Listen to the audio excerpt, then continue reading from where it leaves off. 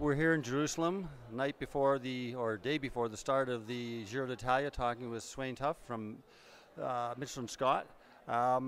Swain,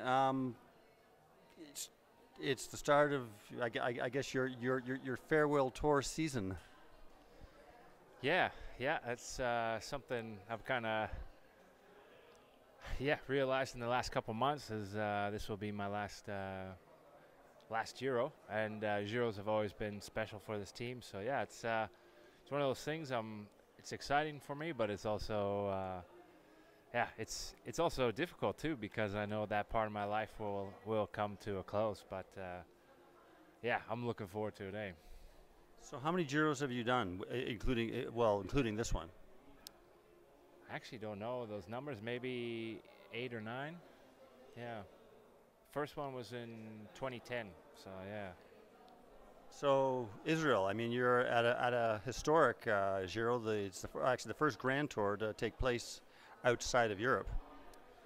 Yeah, I think it's pretty incredible what they've pulled off here. And I was saying to the boys, like a lot of times we'll start out, in Holland or somewhere different in Europe, but it's something we're all very used to. And this will be really interesting because it's totally different.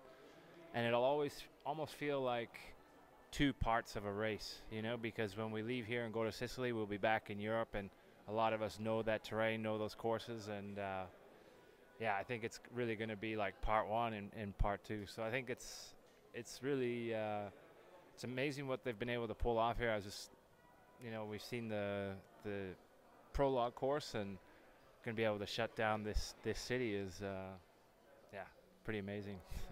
So you've had a chance to see the course. What are your thoughts about it? From just looking at the map, it looks like a fair number of corners there. Yeah, I think I haven't seen the entire thing, but I've seen a lot of the different sections, and the actual hills are a lot more than you would think as well. Some of them have big corners before you go up a steep climb, and yeah, I think it's going to be surprisingly hard. And I mean, they always are, but this course is not going to be for like a pure time trialist or something. Like a Dumoulin can do well, but it's also going to suit like a lighter, punchier guy who can really explode over the climbs and recover and do it over and over. So I mean, what are you going to be looking for personally in your last Giro? It's changed a lot for me over the years, but for sure.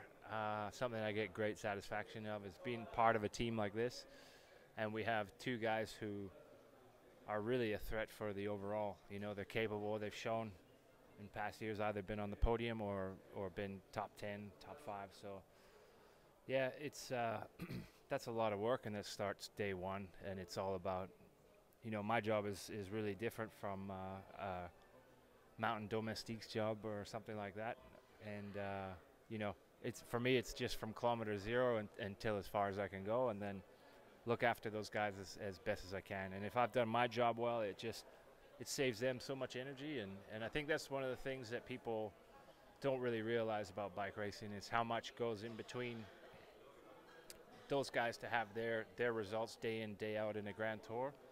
It's super important that they have a full crew there supporting them every little second along the way. So yeah, that's my job, and it's drawn out over a long period, so I have to really be careful too, because you expend a lot of energy throughout a day, and in the past I've learned the hard way that it's hard to come back sometimes. So and I guess the rest of your season, I mean, I'm wondering, are we going to see you, for example, back defending your time trial title at Nationals?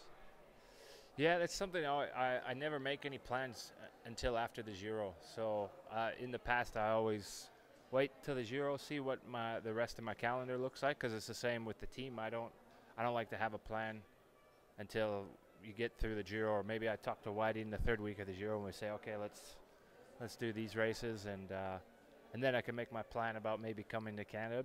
I'd love to go one last time, and I was actually quite excited when I saw that Kamloops was a possibility, because that was where I won my first national title, but it's also where I have family there, and So I was really hoping, but yeah, unfortunately it's not happening. And other big races, like for example the Tour or any other big races? You know, like I said, I think after this, I think it might be my last Grand Tour. So yeah, it won't be Tour de France or Vuelta, I don't think. And but yeah, definitely some good races, but not the Grand Tours anymore. Thanks a lot. Thanks.